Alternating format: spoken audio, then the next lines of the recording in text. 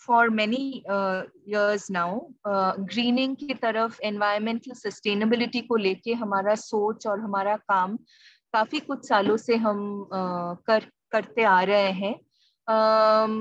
जो हमारा green project है, उसके दौरान हमने ये कोशिश किया कि क्राफ्टमार्क का जो सर्टिफिकेशन है, जो अभी आप सभी को पता है, कुछ लोग आप क्राफ्टमार्क के सदस्य भी हो, क्राफ्टमार्क का जो सर्टिफिकेशन है वो अभी फिलहाल सामाजिक और इकोनॉमिक जो पैरामीटर्स है, सोशल और इकोनॉमिक पैरामीटर्स को सर्टिफाई करते हुए सर्टिफिकेशन जाहिर करता है। लेकिन हमारा ये कोशिश रहा है पिछले कुछ सालों में कि एनवायरमेंटल स्टैंडर्ड्स को भी हम सर्टिफिकेशन के दायरे में लेके आए। इसका कई सारे वजह है। हम देख रहे हैं कि जिस तरह से export market, global market compliance conscious हो रहा है, सस्टेनेबिलिटी, ग्रीनिंग, एनवायरमेंटल कंप्लायंसेस बढ़ रहे हैं दिन ब दिन, और उसका समझ, उसके ऊपर सशक्तिकरण और उसको अपनाने का जो एक प्रक्रिया है वो लगातार शुरू करना बहुत जरूरी है सबके लिए इस सेक्टर में। इस वजह से, क्योंकि जो the Indian sector is known for being a local green economy, the only disadvantage we have is that we haven't been able to leverage the advantages of this sector being green, being locally rooted, using sustainable methods and practices, because benchmarking and setting of milestones for these processes were so far not available. इसको जो environmental compliance का जो दायरा है, इसको नापने का, इसका एक ढांचा बनाने का प्रक्रिया किसी ने कोशिश अभी तक नहीं किया है देश में। और इस प्रेरणा के साथ ही आइका ने ये क्राफ्टमार्क ग्रीन प्रोग्राम शुरू किया था, जहां पे हम देख रहे थे सबसे पहले कि जो क्राफ्ट क्लस्टर्स और कम्युनिटीज के साथ हम काम करते हैं, उसमें अभी फिलहाल क्या क्या गुड प्रैक्टिसेस है। हम सभी जानते हैं कि आप लोग जो इस चर्चा में शामिल हुए हो, कुछ कुछ आप कोशिश करे हो इस दिशा में, और इसको नापने का सबसे पहले हमने एक कोशिश रखा था, एक रिसर्च स्टडी हमने रखा था कि किन किन ऐसे समुदाय समूह, क्राफ्ट क्लस्टर, एंटरप्राइज ग्रुप्स में ये ग्रीनिंग इनिशिएटिव्स का शुरुआत हो चुका है और कौन कहाँ तक पहुंचा है। इसके बाद हमने जो शुरू करा है कि बेंचमार्किंग और स्टैंडर्ड सेटिंग का एक प्रोसेस शुरू किया है, जिसके तहत हम देख रहे हैं कि किस तरह से हम एक क्राफ्ट प्रोसेस को, एक क्राफ्ट मटेरियल को एनवायरमेंटली सस्टेनेबल मानते हुए चले। तो इसके बारे में थोड़ा और मैं विस्तारित रूप में बताऊंगी। I will elaborate on this whole process of benchmarking, the indicators that we are using, and what has been our experience so far in some time. But I just wanted to set a context for this meeting to say कि हम SELCO foundation के साथ भी पिछले 1-1.5 साल में काम कर रहे हैं सस्टेनेबिलिटी को लेते हुए, और हमारा ये कोशिश रहा है कि हम जिन जिन एंटरप्राइजेस के साथ, ग्रुप्स के साथ जुड़े हुए हैं, उनसे हम जाने कि उनका ग्रीनिंग इनिशिएटिव्स कहाँ तक पहुंचे हैं, गैप्स क्या है, चैलेंजेस क्या रहे हैं जमीनी स्तर पे, और आगे अगर हम सस्टेनेबिलिटी का काम क्राफ्ट प्रोडक्शन और प्रैक्टिस में लेके जाना चाहते हैं तो क्या क्या संसाधन, टेक्निकल सपोर्ट की जरूरत है हमें इस टाइम पे। So the attempt is for our friends from the south is to understand that where are all of us in this greening journey. We have been brought together because we have a commitment and an understanding of the relevance and need to commit to environmental sustainability in our production and practices. But where are we currently in our greening journey? What are the gaps and challenges that we face currently in converting some of these intentions into practice? And further, what can be the support that can be provided by us? And by us, I mean ICA and Selco Foundation, when we talk about environmental sustainability in craft processes and practices. सो ये context से मैं शुरू करना चाहती हूँ. I want to ask everyone to introduce themselves. थोड़ा आपका नाम, आप कहाँ से आए हो और किन संस्था के साथ आप जुड़े हुए हो, उसके बारे में आप हमें थोड़ा बताइए, ताकि बातचीत आगे ले जाने में सुविधा हो और फिर हम आगे का चर्चा लेके जाएं. Sneha, would you want to start from your end? Thank you. Sure, thanks so much, Shreya. This is Neha here. Both of us come from Selco Foundation. हमारा ऑफिस बैंगलोर में based है. And shortly we'll be introducing a little bit more about our work. I'm Navakuti, and I'm part of Selco Foundation. And I work as a product designer here, and also have worked in the handicrafts field. Welcome. Welcome both of you. Yeah. If we can move on, कोई भी अगर परिचय देना चाहते हैं, anybody can start with their introductions. And it'll be nice if you can keep the video on so that we can get to see who you are on the other side of the screen. जी नमस्कार, मैं ओम प्रकाश यादव राजस्थान से Ramgarh clay pottery एक अपनी enterprise है, उसको run करता हूँ. और हम जो अपनी ट्रेडिशनल कला है, माटी कला, उसमें काम करते हैं और उसको हमने अंतर्राष्ट्रीय स्तर तक पहुंचाया है. और एनवायरनमेंट फ्रेंडली जो भी बातें हैं उनका हम पूरा ध्यान रखते हैं और कोशिश करते हैं कि कम से कम एनवायरनमेंट को हम नुकसान पहुंचाएं. जी स्वागत है आपकी. धन्यवाद. Anybody else? Good morning. Good morning. Am I audible? Yes, yes, completely. Yeah. Thank you. I am thankful to ICA for inviting me to this session. I'm especially thankful to Mrs. Sheila ma'am and Poonam Das. And I'm not Prabir Jana. It's shown Prabir Jana. I am Satyanarayanan from Mysore presently. I was with the Tribal Research Center in Ooty, Nilgiris, as a director 10 years back. And presently, I am in the Anthropological Survey of India at its Nagpur Center. Yeah. Welcome, sir. Welcome. Moving on. Anybody can unmute and introduce themselves, please. मेरा नाम नानूराम है. मैं समिति बीकानेर राजस्थान से बोल रहा हूँ. मैं हमारे ग्रुप में विविंग का काम किया जा रहा है जी ग्राउंड के साथ. जी बहुत बहुत स्वागत आपकी अनुराम जी.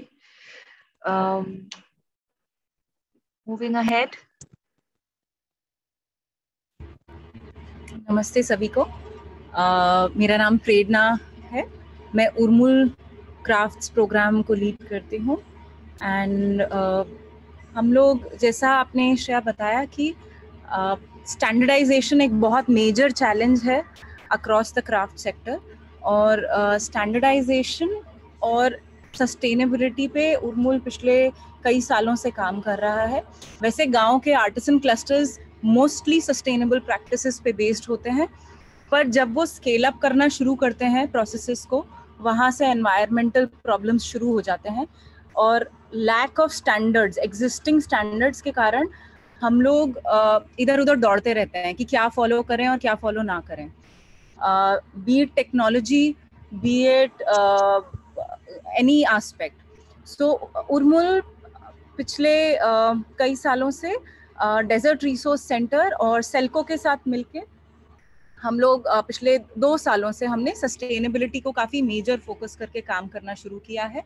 अपने अलग अलग क्लस्टर्स में हम लोग थर्मल, क्योंकि राजस्थान का जिस इलाके में हमारे क्लस्टर्स हैं वहाँ पे टेम्परेचर के कारण भी बहुत प्रॉब्लम्स होती हैं. सो इसलिए हम लोगों ने थर्मल सस्टेनेबिलिटी, कैसे लोकल मटेरियल को यूज़ करके आर्किटेक्चर में क्या चेंज किया जाए या टेक्नोलॉजी में क्या चेंज किया जाए, हर एस्पेक्ट को हम लोग कोशिश कर रहे हैं. ओवरऑल वैल्यू चेन डिज़ाइंस पे भी हम लोग बहुत नए तरीके से अप्रोच कर रहे हैं. तो उस कारण से अलग अलग क्लस्टर्स में काफ़ी एस्पेक्ट्स पे काम हो रहा है, रिन्यूएबल एनर्जी को लेके किस तरह से हम वैल्यू चेन को रिन्यूएबल एनर्जी पे लेके जाएं, या एनवायरनमेंट ऑर्गेनिक मटेरियल पे लेके जाएं, या नेचुरल डाइस पे लेके जाएं, या वीविंग को किस तरह से स्टैंडर्डाइज किया जा सके। तो वो वाले सारे एस्पेक्ट्स पे उर्मुल के इकोसिस्टम में काम हो रहा है, काफी काम हो रहा है इस टाइम उर्मुल के इकोसिस्टम में। सो प्रेरणा, थैंक यू। बहुत कॉम्प्रिहेंसिव एक introduction tha, but I will request you to hold on to some of these initiatives for a more detailed discussion when we get into the conversation later. Thank you, Prerna. Hello, my ahead. name is Anurag. Anurag, hello. I'm Namaskar, and thank you to ICA and to Selco for having this roundtable. I think this is a very important discussion that needs to be had, and as we'll probably figure out, we are all at different stages in this journey towards sustainability. So I am from an organization called Kumaon Gramin Udyog. We are based in the Kumaon region, as the name suggests, और हम weaving पे काम करते हैं, hand knitting पे काम करते हैं। इसके अलावा हम एग्री पे भी थोड़ा काम करते हैं, बट प्राइमरीली वीविंग और हैंड निटिंग पे काम करते हैं, और हम 400 के आसपास आर्टिजन्स के साथ हम कार्य करते हैं। So that's my introduction. Thank you, Anurag. Thank you. Hello. Hello. My name is Abdul Jabbar, and I'm a Bandhani artist. I'm from Kutch, and we've been working with last 30 years with this craft, me and my brother. So we have an enterprise, Sidra Craft. Thank you. Thank you for joining, Abdul ji. Yes, हाँ जी, मैं अब्दुल हादी हूँ RB fabric से। हाँ, और हमारा शिवपुरी और टाइंडाई में है काम। अब्दुल जी, आपका स्वागत है। हाँ, बताइए। मेरा नाम अब्दुल हादी है। 500 काम करते हैं। अच्छा। और हमारे करीबन 100% वुमेन आर्टिसंस हैं। बहुत बहुत अच्छा, सुन के बहुत अच्छा लगा। स्वागत है आपका अब्दुल जी। जैसे हमने अभी कांथा भी वर्क शुरू किया है, और कांथा के अंदर मतलब हमने वुमेन्स ग्रुप एक नया बनाया है। उसमें हम उनको काम कर रहे हैं, उनको काम दे रहे हैं, क्योंकि वो जो लेडीज हैं वो फैक्ट्रीज में और इधर उधर घरों में काम करने जा रही थी, उनके पास काम नहीं था। तो हमने उनसे कुछ डेवलप करवाए हैं, और जो हमारे बायर्स हैं उनको भी उनके बारे में इन्फॉर्म किया है। तो वो भी इस बारे में कोशिश कर रहे हैं कि दें उनको। सुन के अच्छा लगा अब्दुल जी, हम आगे भी बातें करेंगे इसके बारे में। हाँ जी, आपने अब्दुल वहाब खत्री जी, आपने अनम्यूट किया था, आप अपना परिचय देना चाहते हैं, बताइए। हाँ, मैं भुज कच्छ से हूँ और बानी आर्टिस्ट हूँ, और 2017 में मैंने समया कला विद्या से ग्रेजुएशन। अब्दुल वहाब जी, आपका आवाज थोड़ा ठीक से नहीं आ रहा है। हाँ जी, बताइए।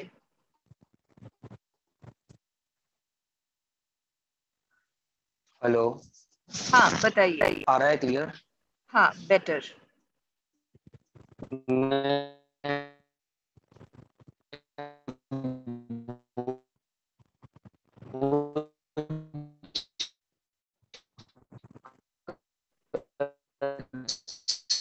अब्दुल जी, मैं आपसे ना दरख्वास्त करती हूँ कि आप दोबारा रिजॉइन करने की कोशिश करें, क्योंकि बिल्कुल आपका आवाज टूट के पहुंच रहा है हमारे पास।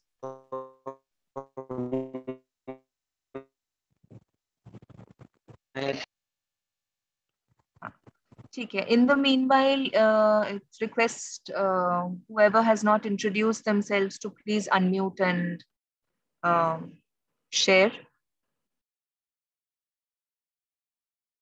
Majid ji.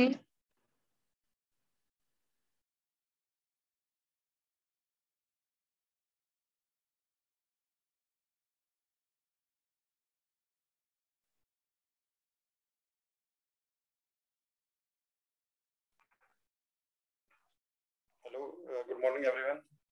Good morning. I'm a weaver by profession. I have got multiple awards in my weaving, Pashmina weaving. It's my fourth father's craft.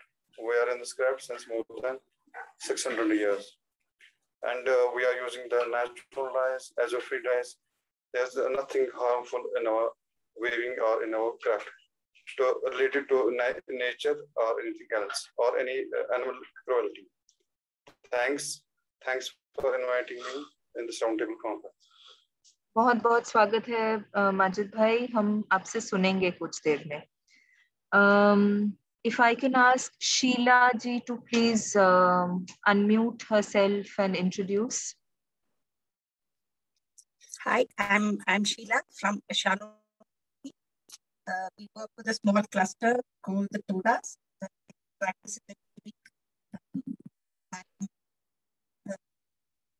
Sheila ji, I'm afraid your voice is breaking a little bit. Okay, I'll come outside.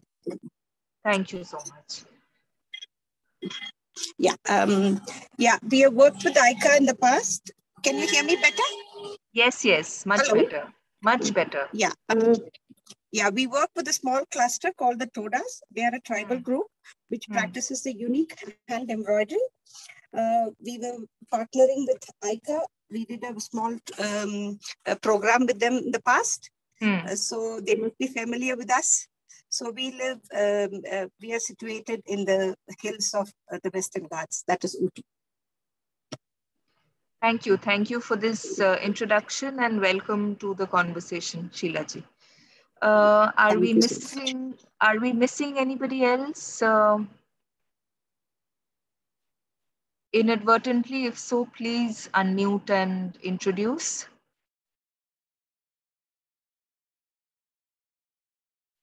There is somebody called Lydia Powell who is also logged in. So unless it's somebody with the same account, would you want to introduce yourself, please? Yes, I'm Lydia. I'm a well-wisher of Shalom. I don't work with tribals, but I'm very interested in energy. I work in energy policy, so you can take me as an observer in this meeting. Thank you. We are happy to have you here, Lydia. Welcome. Without any further ado, I think we have finished with everybody's introductions. Anjali, Poonam, maybe a quick introduction from your side. Hi everyone, I am Anjali and I work in ICA as the manager of the Enterprise Support Program.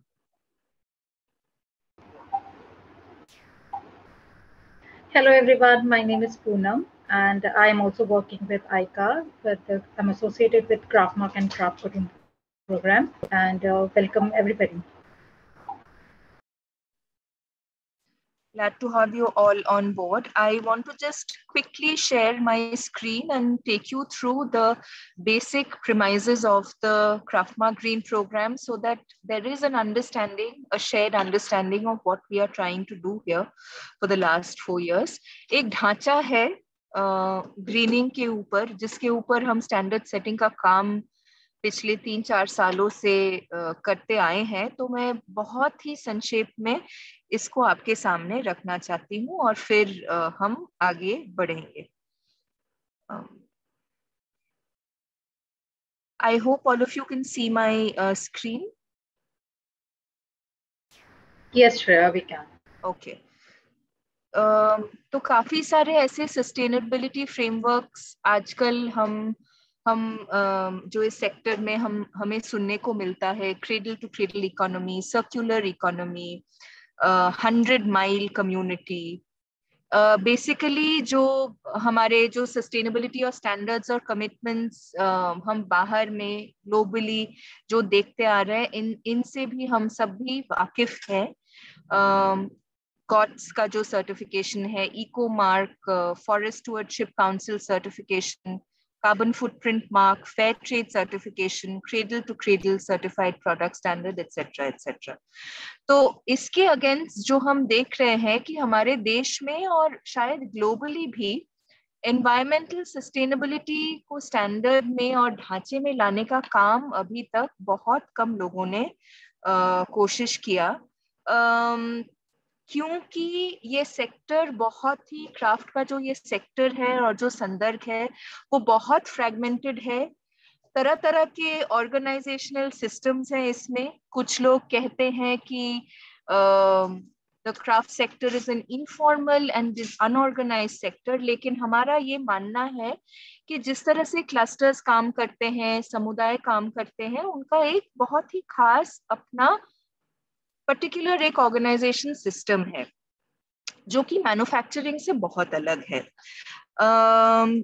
तो basically जैसे मैंने कहा था कि जो India के जो traditional जो हैंडीक्राफ्ट और हैंडलूम सेक्टर है वो ग्रीन इकोनॉमी माना जाता है।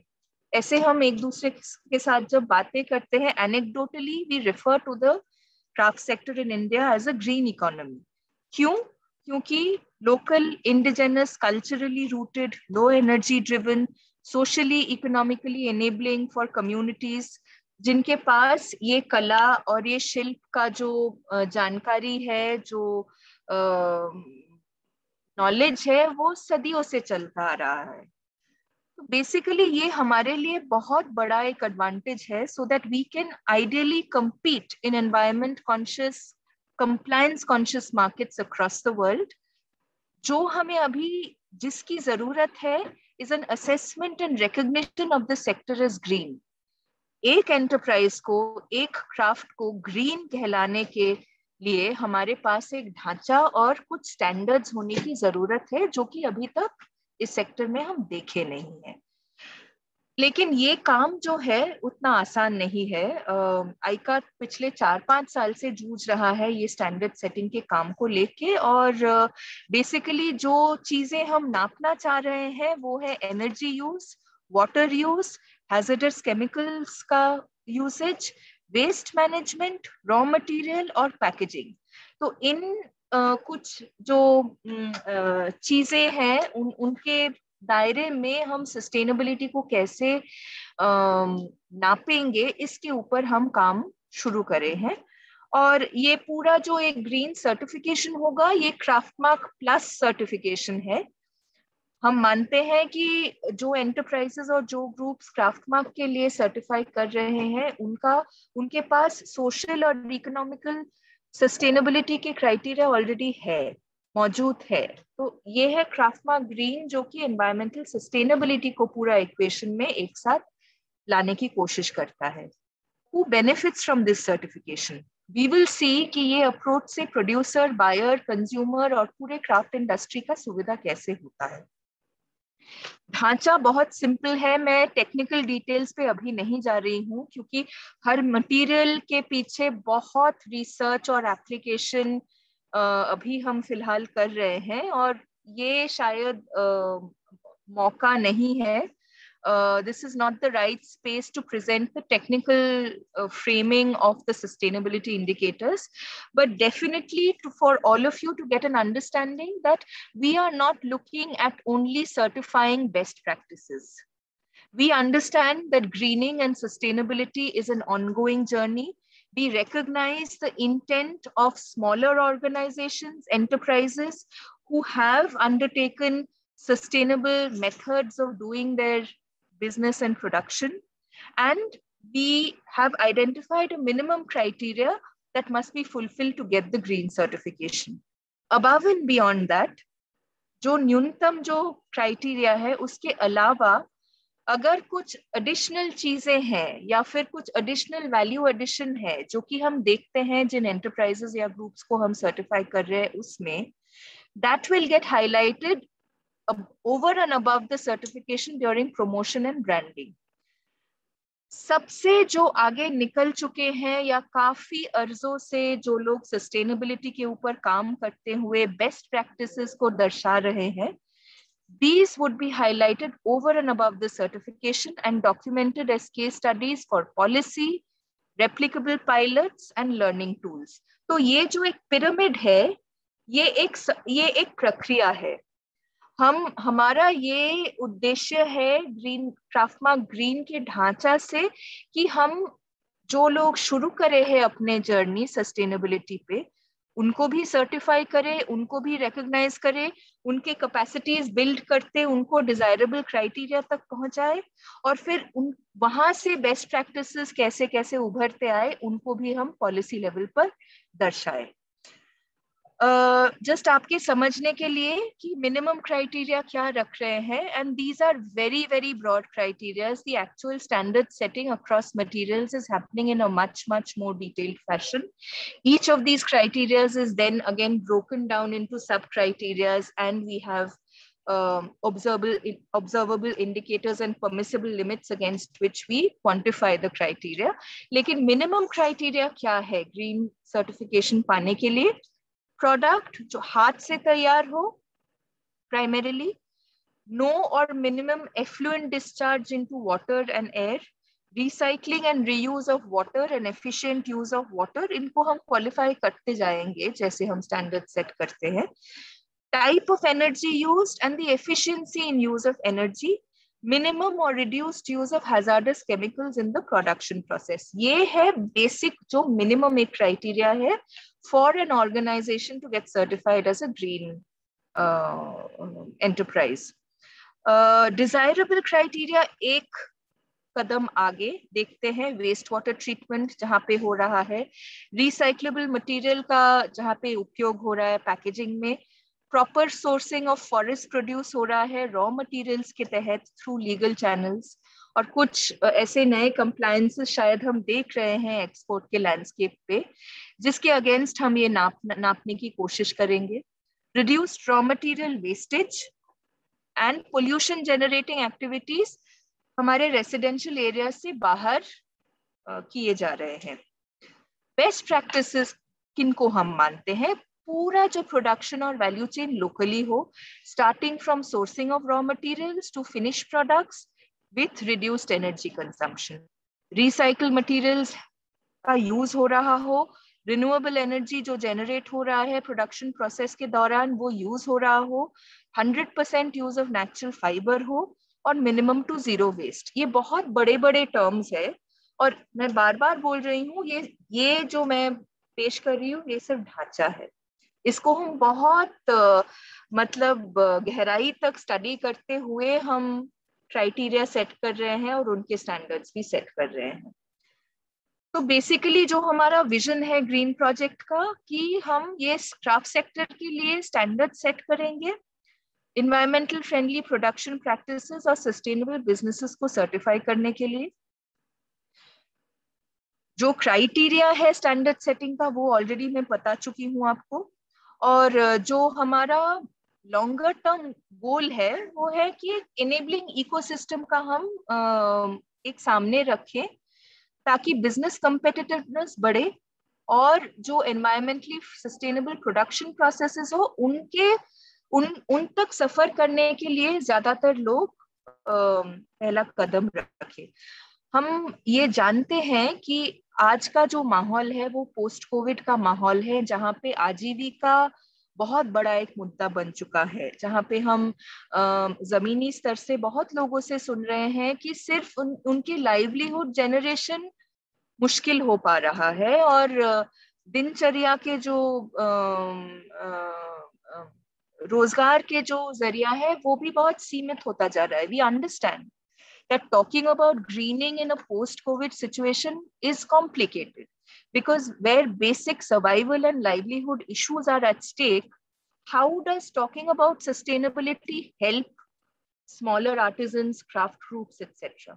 We are looking at a model that will promote sustainability as a means towards increased business competitiveness, as a guarantor of increased livelihoods, and in order to visibilize more footprints in the compliance in new and emerging markets which are more and more compliance conscious. तो ये basically हमारा क्राफ्टमार्क green का ढांचा है. इसके बारे में हम बाद में भी छोटे छोटे राउंड टेबल्स ऑर्गेनाइज करेंगे क्योंकि हमारे स्टैंडर्ड सेटिंग का जो काम है वो टेक्सटाइल्स में ज्यादातर पूरा हो गया है. क्ले और मेटल में भी हम लगभग स्टैंडर्ड सेटिंग का जो प्रक्रिया है वो पूरा कर चुके हैं. तो हम वो उसके ऊपर अलग से पेशकशी रखेंगे, लेकिन ये सिर्फ ढांचा था. आज के कॉन्वर्सेशन के लिए। मैं यहाँ पे ही रुकूंगी और मैं स्नेहा से रिक्वेस्ट करूंगी कि सेल्को फाउंडेशन का जो बेसिक मैंडेट है टुवर्ड्स सस्टेनेबिलिटी एनर्जी, उसके ऊपर थोड़ा हमें बताएं ताकि आगे हम क्या कर सकते हैं एक साथ, ये स्पष्ट हो जाए। Sneha. Yes, thank you, Shreya.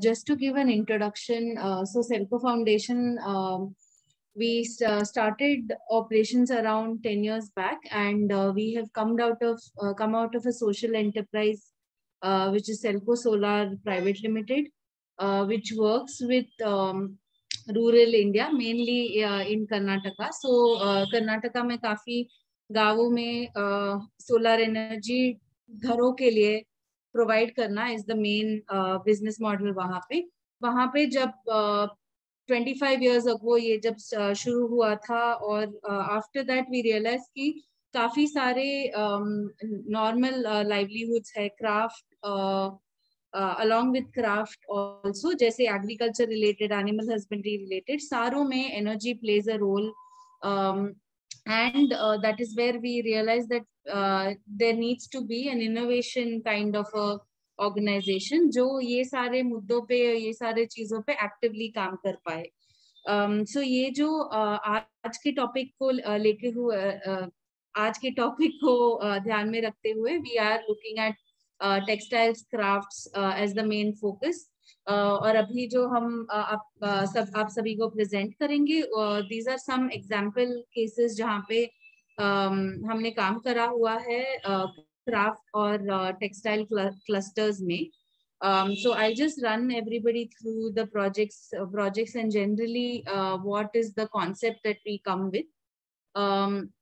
So main हमारा उद्देश्य ऐसा है कि apart from innovations we require a lot of, for any kind of innovations we require problem statements from the field।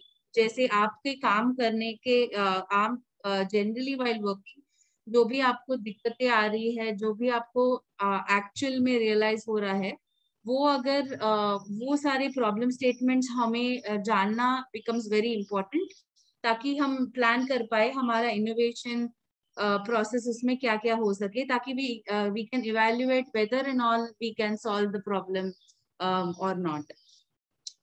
सो ये एक जनरल ये मीटिंग करने का उद्देश्य भी यही था कि more and more problem statements, अलग तरीके के प्रोसेस हमें समझ में आ जाए, जहाँ पे वी कैन से और अंडरस्टैंड कहाँ पे energy can play a role. So just to give an introduction, for Selco Foundation we look at ये UN के sustainable goals है, जहाँ पे affordable energy और clean energy is SDG 7, और हमारा ये मानना है कि ये सारे SDG 7 can play a role in overall development when it comes to livelihood, when it comes to education, when it comes to equality in gender. So basically we look at our interventions to be a cutting across theme for all the developmental goals and developmental issues that are required. So directly looking at crafts, mainly we understand that हमारा goal whenever we look at any kind of sustainable energy intervention to develop textiles and crafts is basically to improve productivity, reduce the drudgery. Drudgery मतलब जो भी physical work, especially weaving या जो भी intense crafts करते हैं, उससे muscle pain, काफी सारा physical strain होता है, वो reduce कर पाना। Then improved working condition, ताकि जहाँ पे जो भी work environment जहाँ पे artisans काम कर रहे हैं उनका वर्क एनवायरनमेंट बेटर करना, हीट स्ट्रेस कम करना, या बेटर वेंटिलेशन या जो भी इंट्रिकेट काम करने के क्राफ्ट्स होते हैं उसके लिए फोकस्ड लाइटिंग, ताकि लॉन्ग टर्म स्ट्रेन जो होता है आईज पे that can be reduced. Then also overall building resilient artisans communities. मतलब हमारा जो goal है is basically to create aspirational artisans communities, ताकि आगे के generations भी वो craft आगे लेके जाए और उसमें interest रखे, ताकि it becomes a very holistic and sustainable environment for the craft to thrive. So हमारे experience से the pain point and challenges that have come through are basically drudgery, जो मैं बता रही थी, eye strain, back pain, muscle pain, hand strain जो आता है, then climate stress, जैसे काफी जगहों पे साइक्लोन के वजह से रॉ मटेरियल स्टोरेज या फिर उनका वर्क स्पेस डैमेज होना, ये सारे स्ट्रेसेस आ जाते हैं, जिसके वजह से 1-2 महीने के लिए काम ठहराव आ जाता है काम में, जो विच डिपेंड्स कि क्या उसका इम्पैक्ट सारे एंटरप्राइज पे हो रहा है. Then I was saying generally in terms of storages and overall marketing and market linkages are the main challenges that we realize. So the 4 main areas that we have worked so far and have a little bit of experience in would be cotton, silk, to look at in the textile sector particularly. So just to give you a brief about the cotton, so we look at the entire value chain of cotton. Sorry, is somebody saying anything?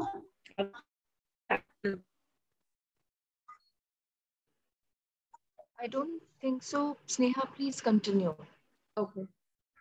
Okay, so we basically look at the entire value chain of cotton, right from the farm level to the processing of cotton to weaving to sewing. And in the entire value chain, the approach that we take is also to note down the nodal points of energy that are required for processing. Like for example, right from cotton plucking at the farm level to ginning and spinning, there is some kind of mechanization and some kind of energy that is required, which helps in the overall production. Similarly for weaves and for sewing machines. So that's exactly how we kind of approach any kind of value chain that we look at. So a couple of examples in terms of the spinning and the efficient workspaces that is required. So even if we are looking at a very, very heavily handmade product and something that does not require mechanization, we are realizing having efficient workspace, which ensures that whenever this production is happening, उसमें environmentally, मतलब thermally better रहे, ताकि productivity better हो, अंदर ज़्यादा गर्मी ना लगे, उस हिसाब से is when we are realizing कि workspace design भी उसमें काफी important aspect हो रहा है, especially for handmade crafts. A little bit about silk also. Silk हमारा main experience tussar silk, eri silk और mulberry silk में रहा है. Slowly we are also looking at muga silk. So इसमें भी also we have mapped the entire value chain, जहाँ पे right from the farm level, rare houses level to the reeling, spinning, weaving and the final product में काफी सारे energy points है, जहाँ पे there could be increase in efficiency, especially in reeling and spinning if I consider from the manual machine to a mechanized machine, and looking at solar powering, which is a renewable source of energy, जिसमें power cuts या unreliability of energy से productivity hamper ना हो पाए, and environmentally also of course it is a better aspect to consider. तो ये थोड़े examples है सिल्क वैल्यू चेन में. ऑल्सो यहाँ पे ऊपर आप देख सकेंगे कि एक कॉमन फैसिलिटी सेंटर भी किया है, जहाँ पे क्लाइमेट स्ट्रेस के सारे चीजों को ध्यान में रखा गया है, specially from the heating, rain and the cyclone aspect. This is also north east में है. and this you can see a lot of spinning activity, जो mostly home based activities होते हैं ये वाले. Then there is also looms that we look at, but looms I would say काफी depend करता है क्या आपका डिजाइन है, क्या आपका टेक्सचर है जो आपको अचीव करना है. तो पावर लूम्स हम प्रमोट नहीं करते हैं. Depends from case to case whether the weaving activities can be electrified और वी लुक एट हैंडलूम. तो that is completely case to case देखना है. क्राफ्ट्स में हमारे पास और 2-3 एग्जांपल्स है. डोकरा है और पॉटरी भी है. ये डोकरा का project it is in partnership with ICA, where we have looked at workspaces. ये जो आप देख रहे हैं, we have actually attached these workspaces to the existing houses of the artisans. क्योंकि वहाँ पे भी जब हमें assessments किया था, we realized कि storage of material जो उनका एक peculiar type का clay होता है, उसको store करना, moisture free रखना, ये सारे aspects काफी crucial हो जाते हैं. तो उसमें भी the way the workspace can be designed takes care of the storage and of course production के वक्त ज्यादा हीट ना होना. जैसे वहाँ पे जब हमने असेसमेंट किया था तब काफी लोगों ने हमें बताया था कि समर के दौरान वो दोपहर के टाइम काम बिल्कुल नहीं कर पाते अपने घर पे और उसके वजह से उनका प्रोडक्शन काफी लो हो जाता है. और वहाँ यहाँ पे स्पेसिफिकली साइक्लोन का भी काफी थ्रेट और काफी डैमेजेस पिछले साल और उसके पहले भी हुए थे. तो ये सारे चीजें भी वी हैव कंसिडर्ड. और यहाँ पे जो फर्नेस किया गया था डोकरा आर्ट को फर्नेस में डाल के जो पूरा प्रोसेस जो होता है, there also we had looked at efficiency in partnership with ICA for better usage of fuel for burning and smoke भी उससे कम हो जाता है.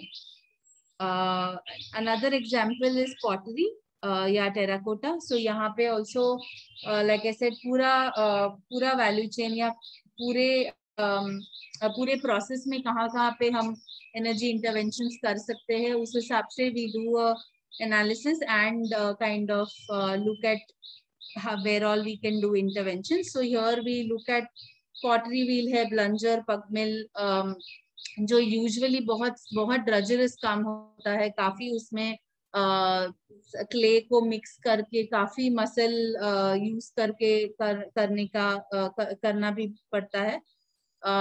तो ये चीजें उसके बाद उसके साथ ही फर्नेस जहाँ पे क्ले को फायर किया जाता है वो भी एफिशिएंसी के हिसाब से. एंड यहाँ पे भी वर्क स्पेस ताकि समर के वक्त और स्पेशली रेनी सीजन के वक्त यहाँ पे they can continue doing their work और जो ड्राइंग का एक्टिविटी है that kind of continues with the in the rainy season as well.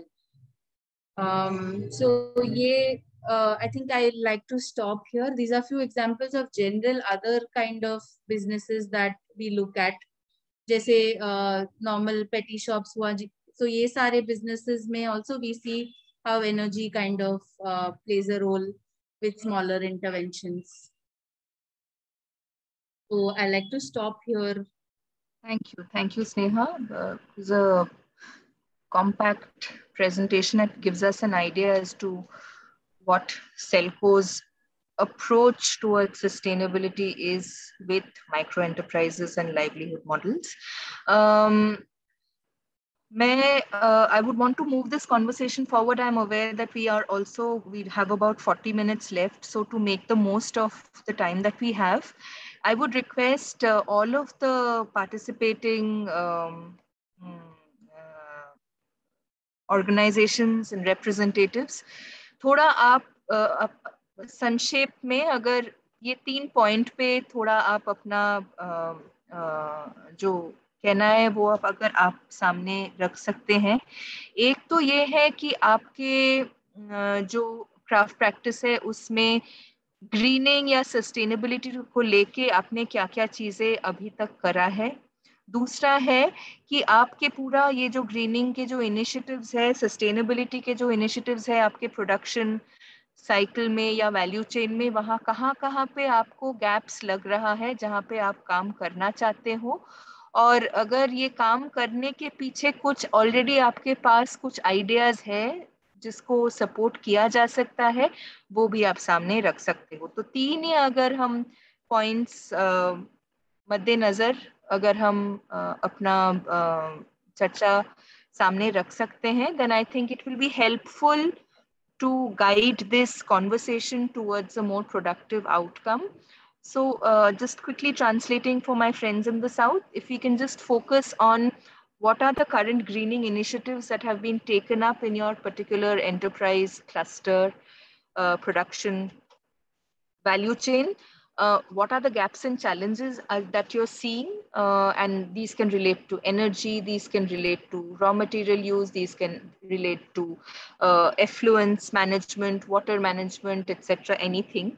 And what are some of the ideas that you have to take forward your journey towards sustainability on these counts? So if we can quickly talk about these things, then we can drive this conversation towards a more focused outcome.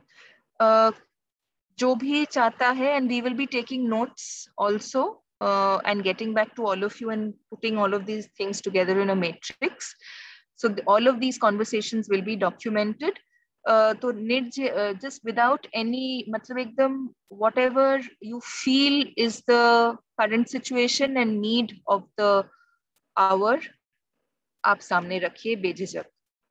जो भी चाहता है वो शुरू कर सकता है, unmute करके आप शुरू करिए please.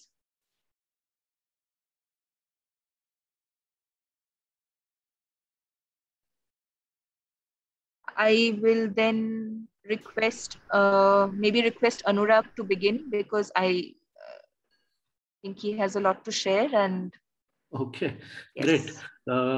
So both the presentations were very comprehensive, बहुत अच्छे थे और हमको बहुत सीखने को मिला दोनों प्रेजेंटेशन से। और हमारी ऑर्गेनाइजेशन की तरफ से हमको तो ये पता चला है कि अभी बहुत जर्नी बहुत लंबी है, हमें बहुत कुछ आगे भी करना है। तो जो 5 आपने पॉइंट्स रेज किए थे, energy use, water, chemicals, waste management and packaging, उनके using that framework I'll talk about what has been done in our organization और कहाँ gaps हैं. Of course what has been done is far less than gaps कहाँ पे हैं. So talking about energy use, हमारा जो craft है, that is intrinsically that does not use too much energy. So हमारा hand weaving है जहाँ हम power loom बिल्कुल use नहीं करते, and hand knitting है, वो भी is zero energy use in that sense. हमने पिछले 2 साल पहले हमने अपना जो वर्क प्लेस था उसको रीडिजाइन किया था to make it more efficient in terms, because हमारा जो वीविंग सेंटर है, we have a centralised weaving centre, वो है अबाउट 17-18 years पुराना, and वो over a period of time, as and when we were able to afford changes to that weaving center, we did it. So it was not planned as such. So a couple of years back, what we did was we redesigned the entire weaving center to make it efficient from the perspective of lighting, because weaving के समय lighting की बहुत ज़रूरत होती है to be able to see the colors etc. So and also जो स्नेहा जी ने point raise किया about जो artisans हैं उनके for example eyesight पे strain ना पड़े वगैरह, तो उस perspective से हमने अपने roofs में transparent sheets डाली so that there was more natural lighting and less reliance on electricity lighting. Plus हमने जो हमारा सेंटर था उसको from the perspective of movement of raw material, storage of raw material to the weaving to the looms to storage of final product, वो सारा हमने थोड़ा सा we change that slightly to make it more efficient. So that's what we have done. But in terms of, as far as energy use की बात हो रही है, the gap is in terms of using solar energy. तो हमारा जो area है, we are based in the mountains. मैंने शुरू में कहा कि आज बारिश हो रही है, but of course this is the peak of the monsoon. But 250 days रफली जो है, 250 डेज ऑफ द ईयर यहाँ डायरेक्ट सनलाइट होती है. There is sunlight. So because of that we think that moving to solar energy is a good thing from our perspective, but अभी हम कर नहीं पाए हैं because obviously there is a cost implication for that. And especially आजकल Covid के time में जब हम सब we are all, especially the craft sector, we are all facing cash flow challenges. So we are struggling to find funds to get into solar energy. तो उसमें 2-3 चीजें हमने सोची हैं. जो एनर्जी कंजम्पशन होता है हमारा वीविंग यूनिट में, that of course can be run on solar power. And apart from that, we are also sorry, I'm not jumping categories. We are also planning to move into natural dyeing and washing, to have our own setup, so as to have backward integration. तो उसमें फिर there is again a requirement for energy in terms of ironing, washing machine chalana, etc. So for that also, plus also to get water from the source where our washing and dyeing unit is, वो source थोड़ा सा दूर है, तो to get water from there to our unit also, it's lower, so we need a pump. So to have that pump also run on solar energy. So basically solar energy is something which we are actively looking at. So that's energy use. Coming to water, water में again this area gets a lot of water precipitation. Estimates vary, but कहते हैं 3000 mm प्रति साल आता है पानी का. Monsoons में काफी बारिश होती है, plus we also get a lot of precipitation through snowfall during the winters. So there is a lot of natural water from from up above. So we do use sources, the water sources जिनको इधर स्रोत कहते हैं, springs, but rainwater harvesting is something that would reduce the requirement of moving the water from one place to the other in terms of for usage. So that is another thing we are looking at. Chemicals, coming to chemicals, हमारे जो yarn use होता है, that is currently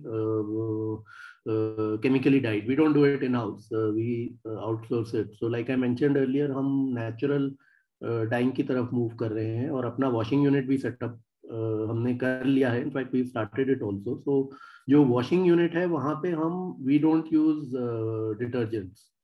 We use natural soap nut, जिसको रीठा कहते हैं. We have started using that. That is available, I won't say abundantly, but it's available reasonably easily in the area. So we have started using Reetha for washing, and as and when we start our natural dyeing unit, we shall of course, it's a journey. We shall be moving from chemically dyed substance yarn to naturally dyed yarn. So that is the next step, I would say, for us to do. Then waste management, अब ये जो washing और dyeing unit है, इसका जो पानी है effluent है, so that needs to be, of course, since we'll be using natural dyes, so the inorganic portion of that will be minimum, but still it requires certain amount of effluent treatment. तो वो फिर हम we are thinking of a small effluent treatment plant, where of course that is not our expertise, so we would need help and guidance in terms of how to set that up. जो हमारा production process as such होता है, उसमें there is waste yarn, काफी तो नहीं, थोड़ा yarn waste होता है. So we have of course been monitoring that, but अब हम यूज भी करते हैं. सो उस वेस्ट यार्न का हम वी मेक वेस्ट फैब्रिक भी बनता है, वेस्ट यार्न भी बनता है. So we have started using that. For example waste जो यार्न है उसके हम इयरिंग्स बनाते हैं which are then sold. Then waste fabric के हम कुशन कवर्स, बैग्स एक्सेट्रा बनाते हैं which are also sold. So I think the term I am looking for is upcycling. तो वो थोड़ा सा हम वो भी करते हैं. But waste water from are dyeing and weaving unit is something that we would need to look at treatment of. And packaging, your last आपका the fifth category you had was packaging. In packaging, we have already started moving away from plastic. I cannot claim that we have moved 100% away from plastic as far as packaging is concerned, but a lot of our packaging is done through, which I guess a lot of units like us do, is we use repurposed cardboard boxes. और हम फिर we have started using pine needles. तो इस area में pine बहुत होता है, तो उसका जो पाइन नीडल होता है which provides a sort of a cushion, we have started using that also. But जो actual product का packaging होता है, that we are slowly moving away from plastic in that also. So अभी जैसे some of our products, which is more on the agri side, we have started moving towards glass. We have started moving towards glass, but we do need to look at alternatives. Exactly. We do need to look at alternatives, and I think a forum like this where we can probably not today, but we can exchange ideas and get and share best practices. So that's something which we can do. And also knitting जो हम करते हैं, knitting में हम use करते हैं acrylic. So for that acrylic yarn, because that's what the market here locally takes. So we are slowly moving towards pure wool for that also. So a move towards more natural fibers, which was one of the points which Sneha ji mentioned. So थोड़ा सा haphazard हमारा approach है. I guess like a lot of the organizations, थोड़ा सा haphazard approach है, because sustainability and thinking about the environment, that unfortunately, I'm not defending it, but unfortunately takes a backseat to cost considerations. So of course, the intentions are all there. But cost considerations make it difficult, and also availability and knowledge of technology. कि अगर हम जैसे effluent treatment plant की बात कर रहे हैं, so what is the best way of doing it? There are a few technologies available. So given the scale of what we do and given the effluents which we have, what would be the best technology? So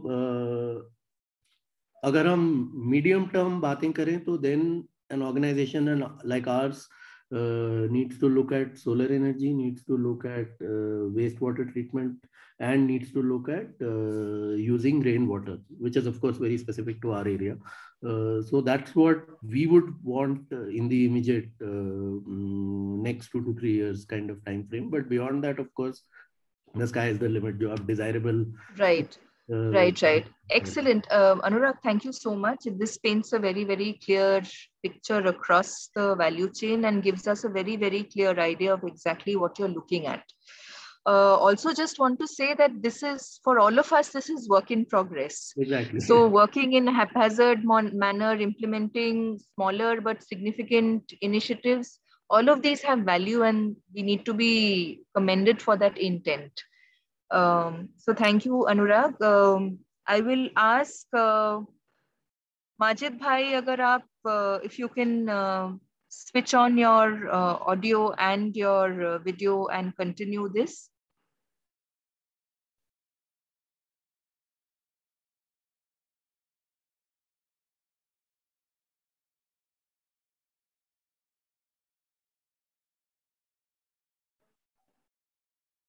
I hope, Majid Bhai, you're able to hear me.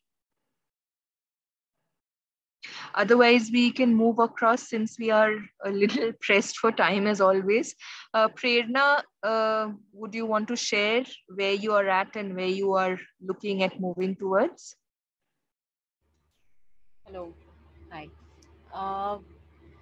I am sitting in Bajju at the moment. Urmul overall is a complex ecosystem and it has evolved for a long time. So we deal in multiple crafts at the same time. At the moment, there are two major aspects which we are working on. In grinning the value chain. हम लोगों ने grinning पे काम, sustainability पे काम पिछले 4 साल से काफ़ी मेजर फोकस में लाके शुरू किया था। एज आई वाज सेइंग कि इनिशियली हम लोगों ने थर्मल इकोसिस्टम को थोड़ा रीबिल्ड करके और स्ट्रेंथन करने पे काम किया था। बेसिक्स हमने इन प्लेस किए थे, like craft centres, thermally equipped, और मैकेनाइजिंग the value chain at certain levels. चाहे वीविंग यूनिट के अंदर हम लोगों को टेक्नोलॉजी अपग्रेडेशन पे काम करना था, तो वो हमने फर्स्ट लेग में किया। आर्किटेक्चरल डिज़ाइन पे, कंस्ट्रक्शन ऑफ CFCs पे हम लोगों ने फर्स्ट लेग पे काम किया।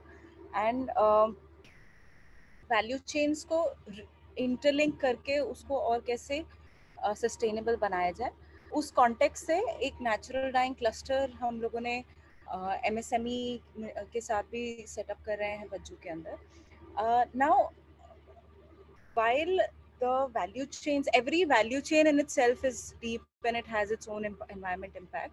So अभी हम लोग ये एस्पेक्ट को एक्सप्लोर कर रहे हैं कि कैसे नेचुरल डाइंग में 2-3 एस्पेक्ट्स हैं। एक तो पानी, जिस एरिया में हम लोग काम करते हैं उसके अंदर पानी काफ़ी सॉल्टी वाटर है और काफ़ी मिनरल हैवी वाटर है, जो डाइंग को बहुत इम्पैक्ट करता है। चाहे नानूराम जी यहाँ पे हैं, नानूराम जी उर्मुल के ही एक वसुंधरा ग्रामोत्थान समिति के वीविंग क्लस्टर को लीड करते हैं, वीविंग एंड डाइंग क्लस्टर को। तो वो लोग भी इसी एस्पेक्ट से स्ट्रगल कर रहे हैं कि dying is a major problem, में पानी इज़ अ मेजर प्रॉब्लम, पानी का pH वैल्यू प्रॉब्लमेटिक है। दूसरा जो एनर्जी, हम केमिकल डाइंग में तो रिएक्टिव को यूज़ करते हैं, तो उसमें अलग तरीके की टेक्नोलॉजी है। नेचुरल डाइंग में हम लोग एक्सप्लोर कर रहे हैं, हमारे पास ऑप्शंस गिने चुने हैं एनर्जी को लेके, या तो लकड़ी जलाएंगे या गोबर जलाएंगे, मतलब that's very carbon heavy, these are very carbon heavy. Gas is not feasible at all, LPG is not feasible at all, it's extremely costly, क्योंकि हम लोग ये क्लस्टर नियरेस्ट शहर से 100 किलोमीटर दूर है।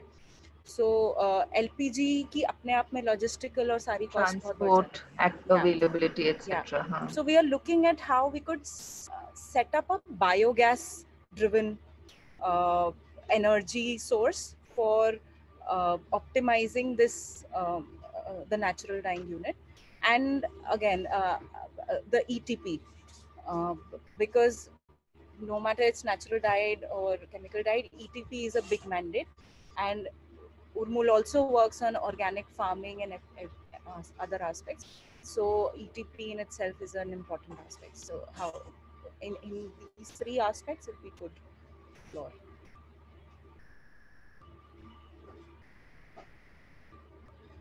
Prerna, anything else you want to add, or is this all for now? At the moment, I think so. There are 2 units which we have. One is at Bajju and the other is at the Vasundhara Gramotthan Samiti at Loonkaran. They are all, both the units are struggling in their own way. One is struggling in the chemical dyeing aspect, one is struggling in the natural dyeing aspect. The chemical dyeing aspect, Nanuram जी अगर यहाँ है तो अगर वो बता सकते हैं। नानूराम जी यहाँ पे थे लेकिन अभी दिखाई नहीं दे रहे हैं। So I'll just share. Majid Bhai is also saying he has a network issue. I think he's based out of Srinagar. Poonam, can you please check if Nanuram ji is available to log in, or otherwise Prerna, just go ahead and we can hear from him later if he joins in. Yeah? Sure. This the Vasundhara Gramotthan Samiti पिछले 30 साल से काम कर रही है, over a period of time 10-12 बुनकर से आज की रेट में it's a big setup of artisans, right? It is a perfect example how to scale up a small weaver unit, but now they are at a stage where they have orders, they are linked with international markets, but they are not they are not able to work at that level because वही standardization और ये technology के aspect में everybody gets beaten down. Technology, information and education का बहुत major challenge है. सो वसुंधरा की unit reactive dying एक टाइम पे वैट से शुरू हुई थी, they shifted to reactive dying unit. they have a reactive dyeing setup. There was an ETP which was set up earlier. I think it was one of the ICA interventions only. But it could be, yes. I think it was one of the ICA interventions.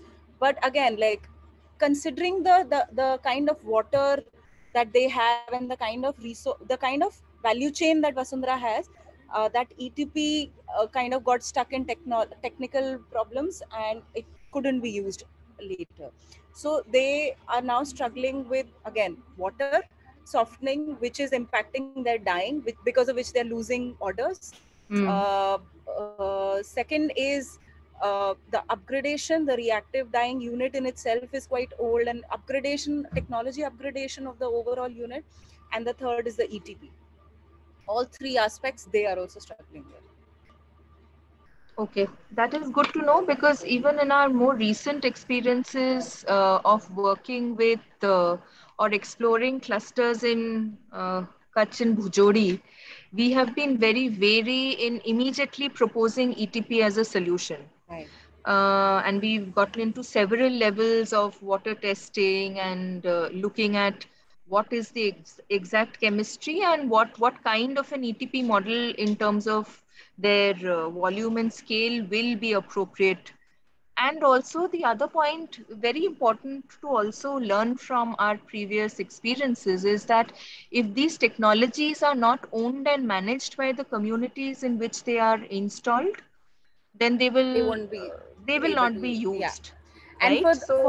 for that they have to be either like the back end can be complicated, but the front end of managing that technology has to be also, extremely I think simplified in and the easy. kind of technology solutions that we often design for communities, we skip the part of building capacities in community resource persons to own and manage and understand these systems. Right. And how do you build from community knowledge and wisdom and design these systems? Right. I think that has been a very important learning for ICA, and now we are very, very cautious and much more considered in the way that we look at integrating technology solutions in areas of work in communities that we work with.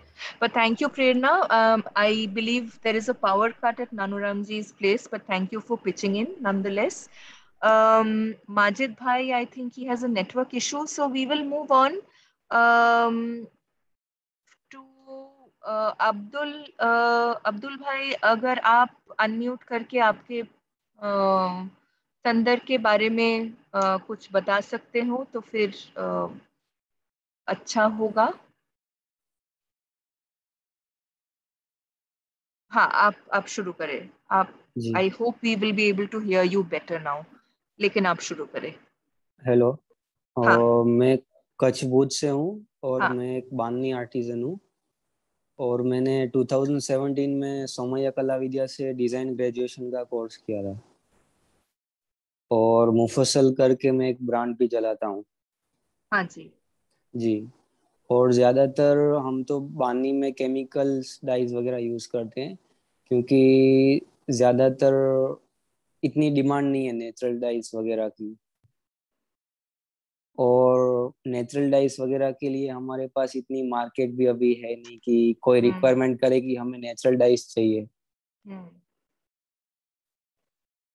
तो आगे के लिए आप क्या सोच रहे हैं? सब कुछ नजर रखते हुए कि ये सफर मुश्किल है, शायद आपका मार्केट में भी इतना पहुंच नहीं है और शायद इतनी ऑर्डर्स भी नहीं है ताकि आप कंप्लीटली स्विच करो नेचुरल डाइस में, लेकिन अगर ये सफर में थोड़ा आगे जाना हो तो फिर एक दो कदम अगर आगे बढ़ना हो तो फिर आप क्या सोच रहे हो अपने समूह के साथ? अब्दुल भाई, सस्टेनेबिलिटी को मद्देनजर रखते हुए, है ना? सस्टेनेबिलिटी में एक्चुअली डाइंग में हमारा जो वाटर का वेस्टेज होता है बहुत, उसको हम कैसे रिसाइकल कर सके, बिल्कुल वो ठीक है.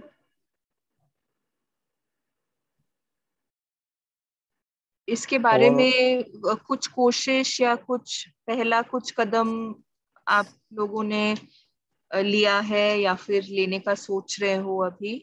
वाटर वेस्टेज में हम एक्चुअली ये करते हैं कि जैसे कि कलर्स हम जो कोई भी डाइंग करते हैं तो उसमें फैमिली कलर्स यूज करते हैं कि ज्यादा पानी का वेस्टेज ना हो, कि एक ही पानी में से 5-6 कलर्स बना सके हम उसमें से। सही, हाँ। तो हाल अच्छा। फिलहाल अभी वो हम कर रहे हैं। और मुफस्सल के साथ क्योंकि आपके परिचय ठीक से हो नहीं पाई शुरुआत में, हाँ, मुफस्सल के साथ कितने कारीगर जुड़े हुए हैं अभी फिलहाल, अभी अब्दुल भाई? मेरे पास 85 आर्टिजन है, लेडीज जो बांधनी का काम करती है।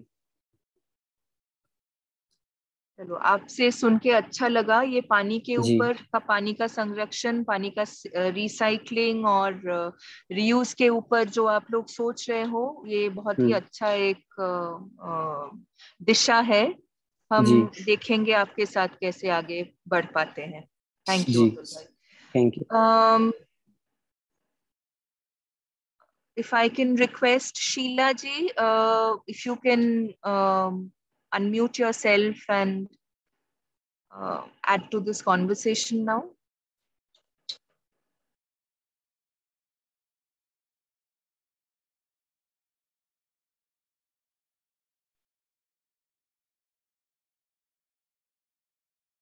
Either Sheila ji or Lydia, who has also worked with Shalom.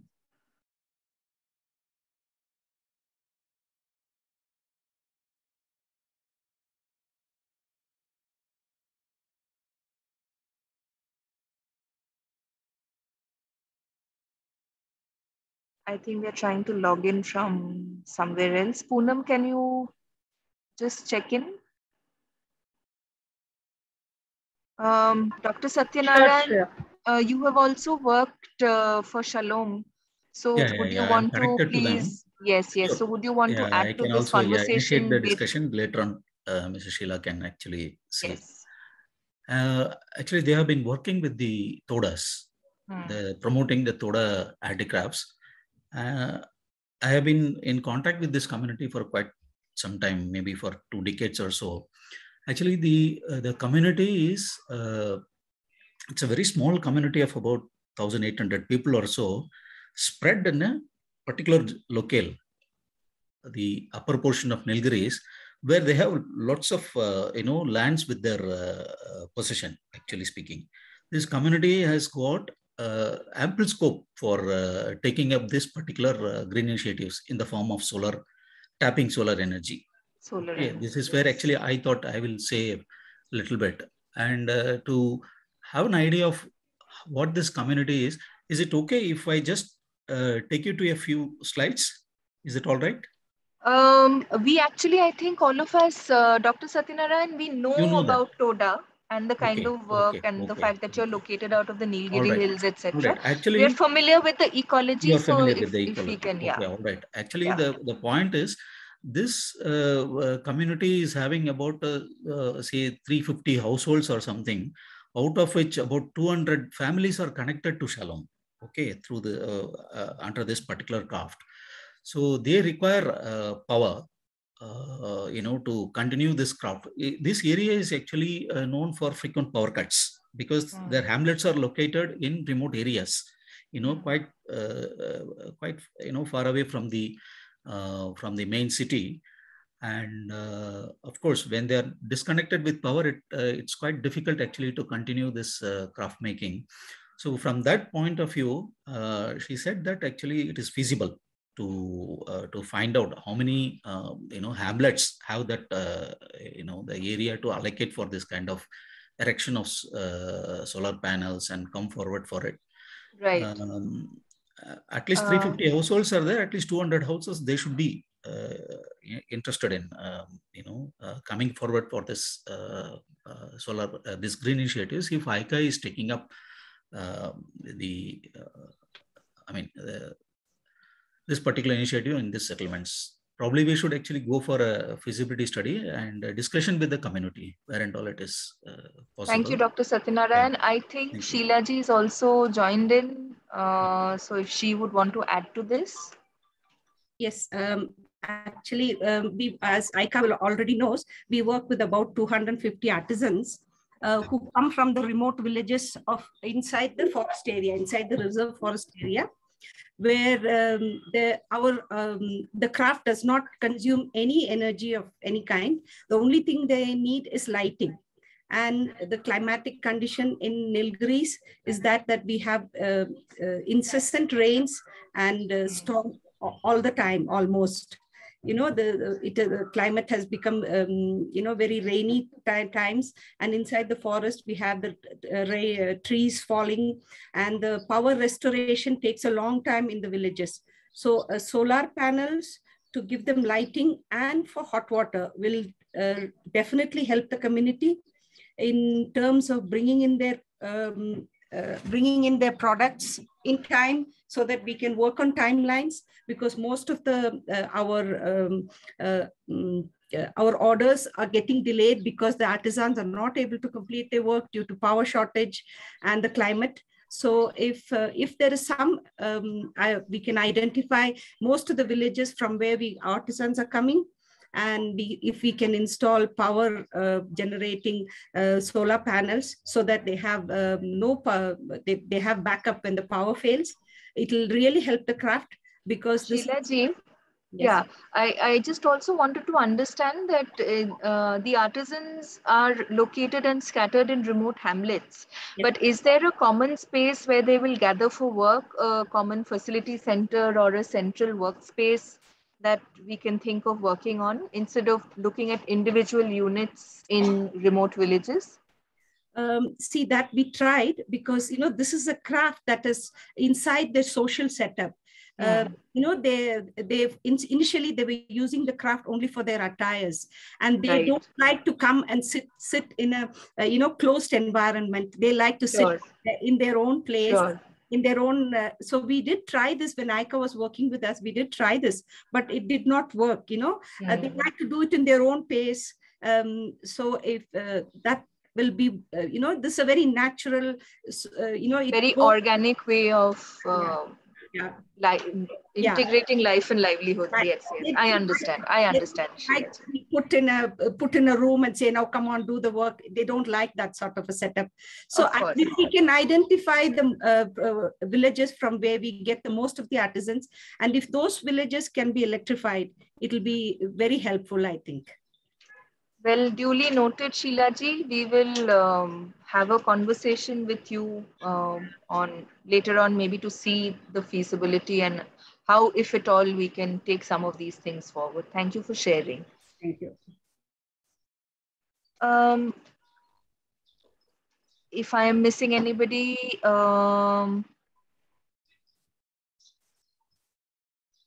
Abdul हदी जी, अगर आप कुछ कहना चाहते हैं, क्योंकि आप भी शायद काफी सारे कारीगरों के साथ संगठित होकर काम करते हैं, तो फिर आप अगर कुछ बताना चाहते हैं, प्लीज आप जोड़िए.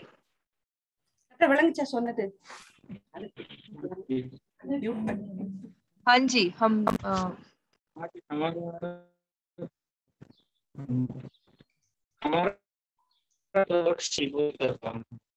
अब्दुल जी, आप थोड़ा माइक के नजदीक आके थोड़ा अगर बात करोगे तो फिर शायद स्पष्ट हम आपको सुन पाए. बताइए. हमारा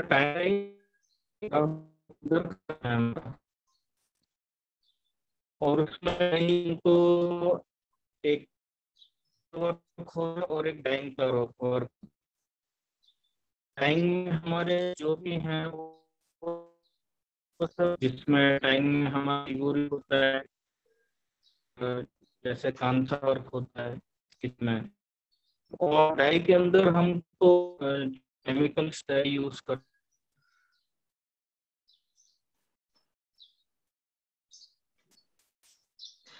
अच्छा, अब्दुल जी, आप जो बताना चाह रहे थे कि आप केमिकल डाइंग का प्रयोग करते हैं और उसके साथ जुड़ते हुए जो पानी का संरक्षण, ट्रीटमेंट, ये सब की जो असुविधाएं हैं वो आप अपने क्षेत्र में देख रहे हो.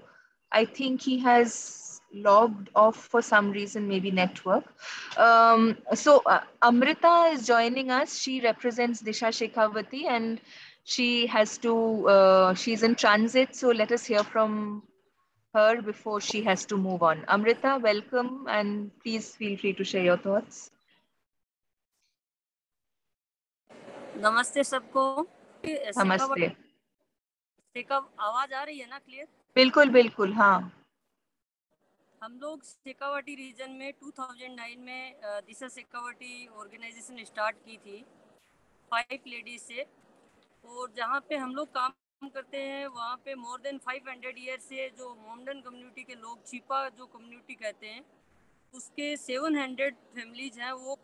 तो हम ये कह सकते हैं कि कॉटन दुपट्टा में एशिया की सबसे बड़ी मंडी है वो सुजानगढ़ है।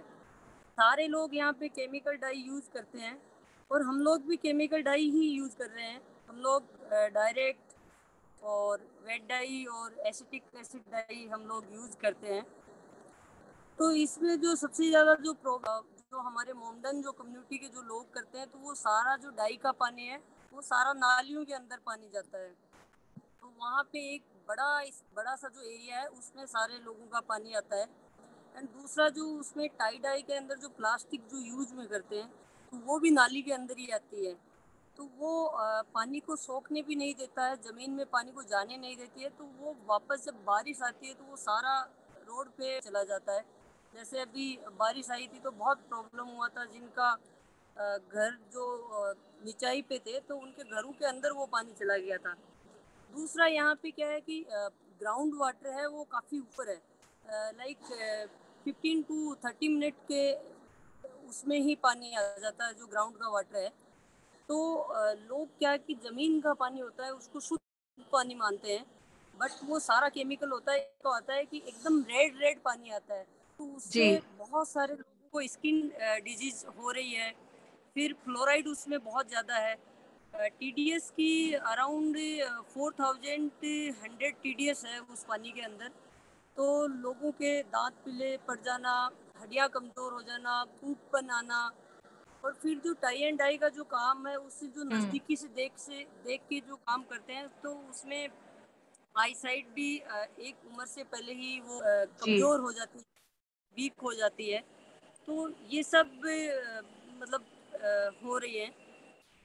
हमारी ऑर्गेनाइजेशन का भी हम प्लान कर रहे थे कि हम लोग नेचुरल डाई में जाएं, लेकिन हम जब प्लान कर रहे थे तब सडनली कोविड आ गया।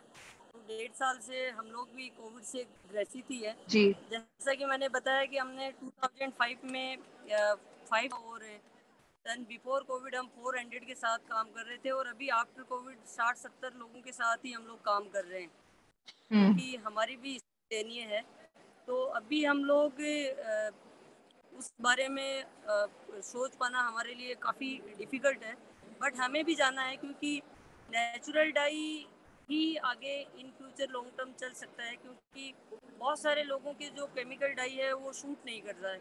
इवन हम लोग जिस दिन हम लोग डाई करते हैं, जैसे वेट डाई हम लोग करते हैं, तो उसमें कास्टिक और हाइड्रो यूज होता है।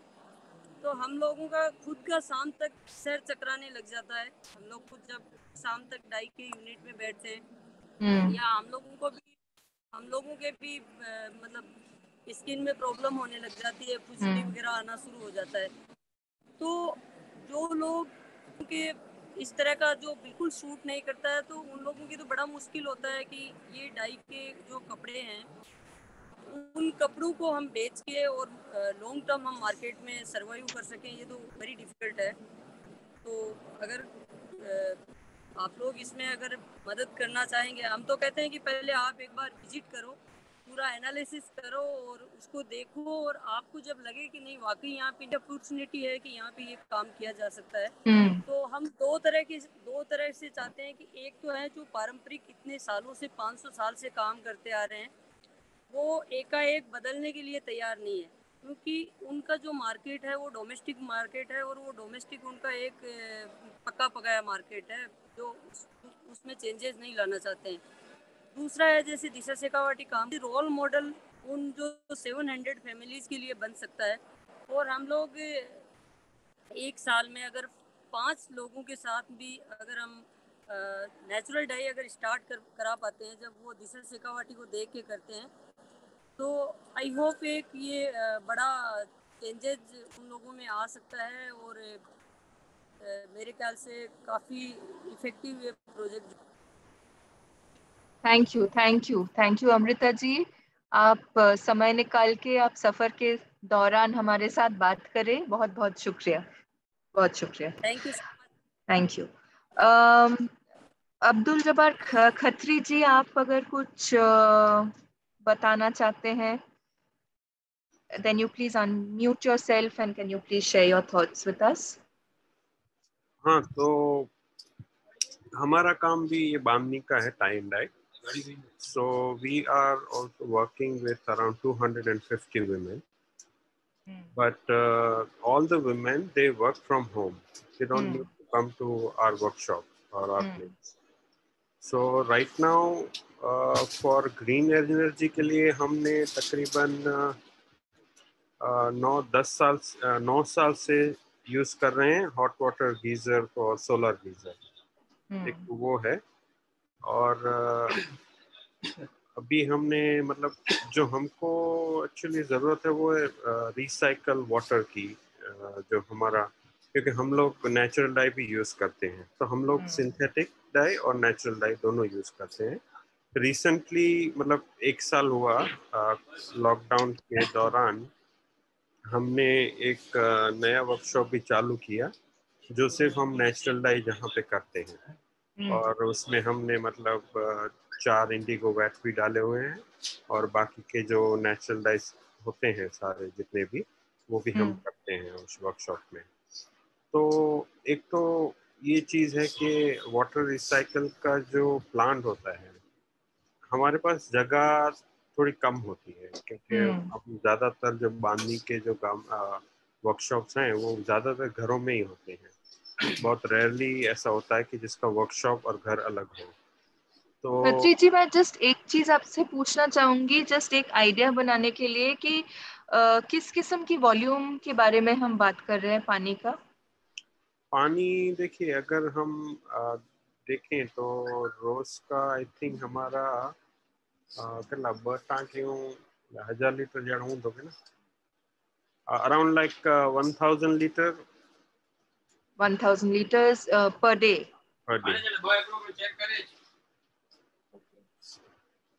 तो इसमें एक्चुअली जो नेचुरल डाई है उसमें ज़्यादा पानी की ज़रूरत पड़ती है, जबकि सिंथेटिक में इतना ज़्यादा पानी की ज़रूरत नहीं पड़ती है, क्योंकि उसको एक तो डाइंग करने के लिए भी कम पानी में डाइंग हो जाता है, और वॉशिंग में भी इतना प्रॉब्लम नहीं आता, पानी नहीं लगता है। हाँ।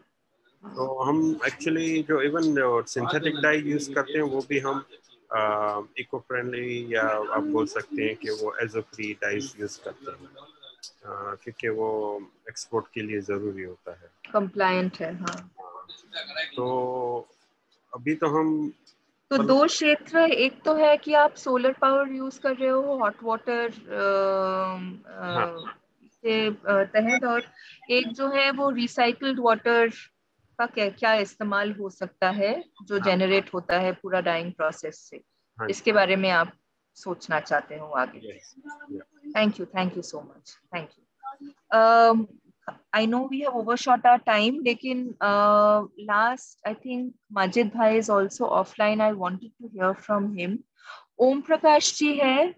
ओम प्रकाश जी, अगर आप कुछ बताना चाहते हैं इस चर्चा में, आपके संदर्भ से आप क्या सोच रहे हो?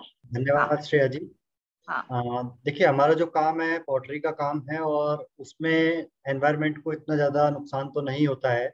सिर्फ जो दिखने में आता है वो आता है कि जो उसको पकाते टाइम जो धुआं निकलता है, एक तो उसका वो आता है, वो इतना ज्यादा है नहीं, लेकिन हम चाहेंगे कि वो भी अगर जो इश्यू खत्म हो जाए तो एक तरह से फुल्ली एनवायरनमेंट फ्रेंडली हो ही जाएगा।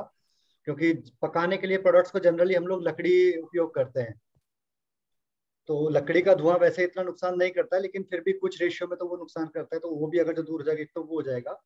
दूसरा, जैसे कि पॉटरी आइटम्स है जो फ्रजाइल होते हैं, तो उनको एक जगह से दूसरी जगह भेजना, लाइक खुद के पर्सनल कन्वेंस में जा रहा है तो वहां पे तो एक जो मटेरियल है उसका थोड़ा बहुत सेविंग हो जाएगा, लेकिन जब हम उसको कोरियर से भेजते हैं तो अपने इंडिया में कोरियर सर्विसेज इतनी अच्छी नहीं है कि आप उसके ऊपर फ्रजाइल लेबर लगा दें और वो उसको उस तरह से कैरी करें। इवन अगर जो प्रोडक्ट के ऊपर फ्रजाइल लेबल तो वो उसको बुरी तरह से फेंकते हैं, ऐसा मेरे देखने में भी आया है। तो प्रोडक्ट्स को जब हम दूसरी जगह कोरियर से भेजना था उसके ऊपर भी हम काम कर रहे हैं। तो जनरली उसको बचाने के लिए लोग बबल रैप यूज करते हैं, अच्छे से उसको बबल रैप में यूज करते हैं, तो उसमें ढेर सारे प्लास्टिक का यूज होता है। तो हमने बबल रैप का जो उपयोग है वो बहुत ही कम लिमिटेड आइटम्स के लिए किया है। जो आइटम हमारे कागजी पॉटरी जाली वर्क वाले आइटम्स हैं उसके अंदर थोड़े बहुत प्रोडक्ट्स में हम बबल रैप यूज करते हैं। अदरवाइज जो और प्रोडक्ट्स हैं लाइक पॉट्स हो गए या कुकिंग यूटेंसिल्स हो गए उसमें हम किसी भी तरह का बबल रैप यूज नहीं करते, उनको नॉर्मली क्राफ्ट पेपर में रैप करते हैं और 7 प्लाई कोरोगेटेड बॉक्स बनाते हैं। उसके अंदर जो वेस्ट न्यूज़पेपर आते हैं उनकी साइड में फिलिंग करते हैं ताकि उसको झटका लगे तो वो जो न्यूज़पेपर के कुशन हमने बना के उसमें डाले हैं वो उससे उसको टूटने से बचा पाए। तो थर्माकोल भी यूज हम बहुत ही रेयरली उसको यूज करते हैं, जब कहीं मास प्रोडक्शन में जैसे कोई जाना है और कहीं लंबा शिपमेंट जाना है तो उसमें थोड़ा थर्माकोल जरूर यूज करेंगे, बबल तो उसमें भी यूज नहीं करते हैं। तो ये एफर्ट्स तो हम ऑलरेडी कर रहे हैं जितना अपनी तरफ से सुनने कर के लिए सकते हैं। बहुत अच्छा लगा ये सुन के, क्योंकि एक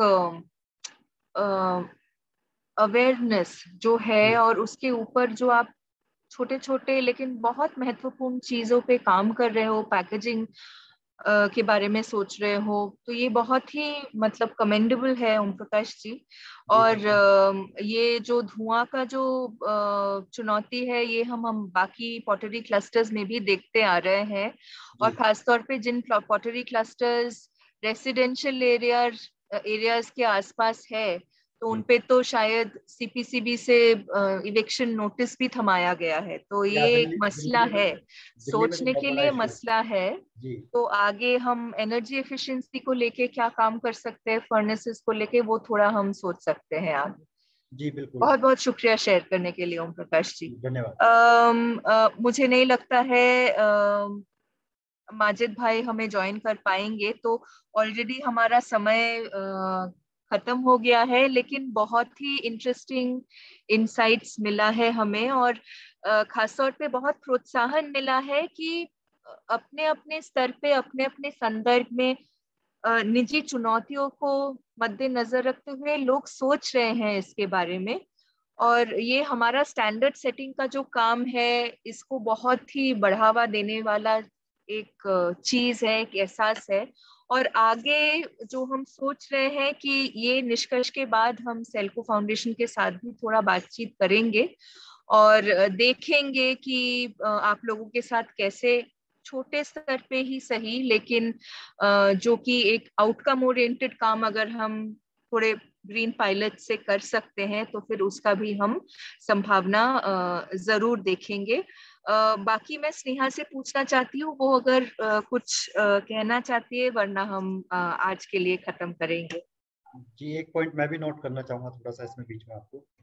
हाँ जी, जैसा कि हम लोग जो रियल आर्टिस्ट हैं वो लोग काम कर रहे हैं वो तो सब चीज़ों का ध्यान रखते हैं, लेकिन उनके सामने जो मेजर प्रॉब्लम आती हैं जो लोग इंडस्ट्री बेस्ड काम कर रहे हैं उसी ट्रेड में, तो जो रियल आर्टिस्ट हैं उनको बहुत सारी चीज़ों का सामना करना पड़ता है। उसमें एक तो उनकी जो कॉस्ट है उसके अकॉर्डिंग, और दूसरा जो रियल आर्टिस्ट है उनके प्रोडक्शन में जो प्रोडक्ट बनेंगे वो 100 बनेंगे, उसको 100 बेचने में बहुत परेशानी आएगी। और जो मास प्रोडक्शन वाले हैं वो 10,000 बना के पर्यावरण को इतना नुकसान पहुंचा के और आराम से वो बेच के प्रॉफिट कमा के निकल जाते हैं। ये थोड़ा सा ध्यान आपको ज्यादा ये रखना बहुत अहम मुद्दा है ओम प्रकाश जी, ये सबके सामने रखने के लिए बहुत बहुत शुक्रिया।